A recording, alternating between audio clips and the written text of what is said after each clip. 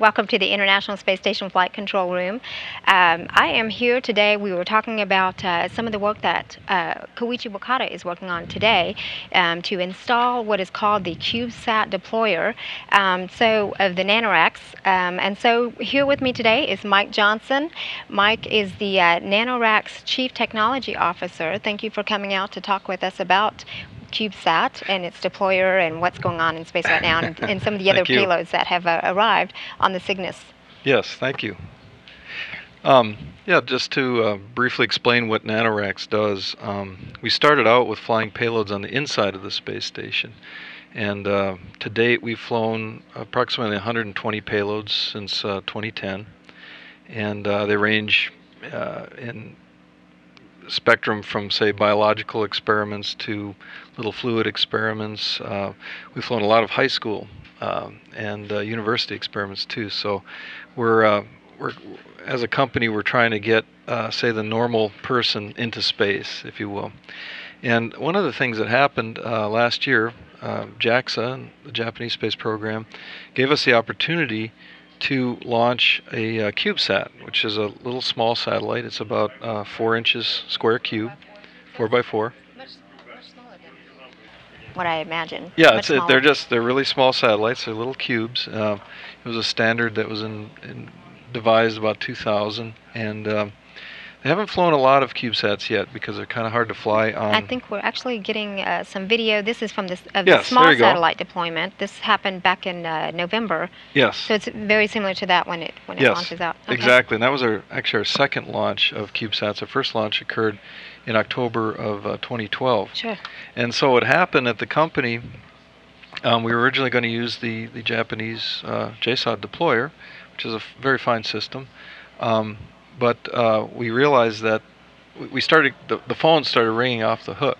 Everybody wanted to fly CubeSats on the space station, launch them off the space station. So because of this high demand, we decided to fabricate these deployers. And so you brought, actually, this is the deployer. So this is what Wakata is working to install. He's installing actually 8 of these deployers. To give you an idea, we have a total of 33 separate satellites that we flew up on Orbital 1. Mm-hmm. In fact, we believe this will be a world record deployment of a number of satellites in one deployment. It'll take a few days. It'll take probably a couple weeks to deploy all the satellites from the space station. And so how many is he going to have? Well, today he's installing 8 of these deployers. It will take 2 experiment airlock openings to actually deploy all the satellites. Okay. So we're getting some downlink right now. Right, and what Koichi-san is installing here is the control box for the deployers, and then he later installed 8 of the deployers, and 8 is the maximum we could fit in the airlock. Wow. And so we're trying to maximize the airlock utilization. The airlock is just behind Koichi-san right now.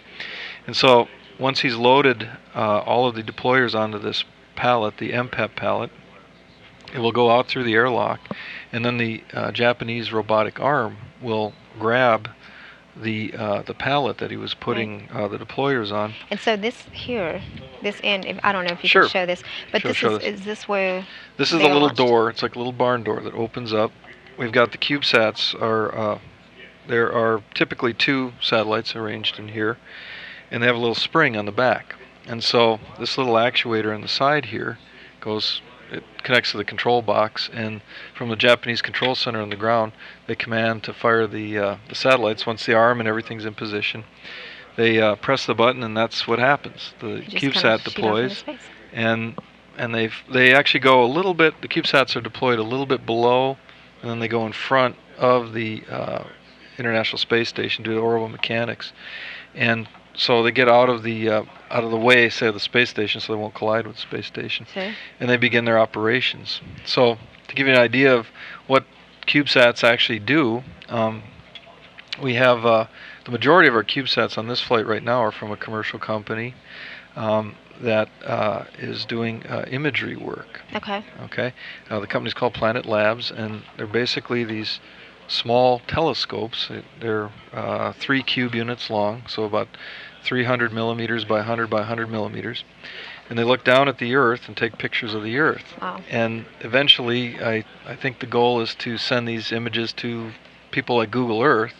So, you know, from a I guess from a user standpoint, this is probably one of the fastest links from space to Earth. Yeah. You'll be able to look at your house on Google Earth from these satellites. Well, that is exciting. Now, we also have a couple other really exciting payloads on board too, or CubeSats. We have 2 Lithuanian satellites and 1 Peruvian satellite.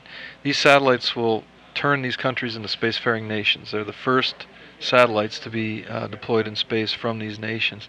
We also have a couple of other commercial CubeSats that we've flown on board too. But as I said, it'll take 2 airlock openings, so we'll be going probably throughout the better part of February deploying these satellites. Well, that is very exciting. Thank you so much for coming. We're just about out of time here. But real quick, can you tell me about when are these to be deployed, the ones that he's installing now? The first set would be February 6th, I believe we're going to start the deployments. And then the second set hasn't been scheduled yet, but it'll probably be a couple weeks later. So okay. Just a quick shout out too, I have to say, this is all Texas built. Texas built. for Texans in the room here. Sure.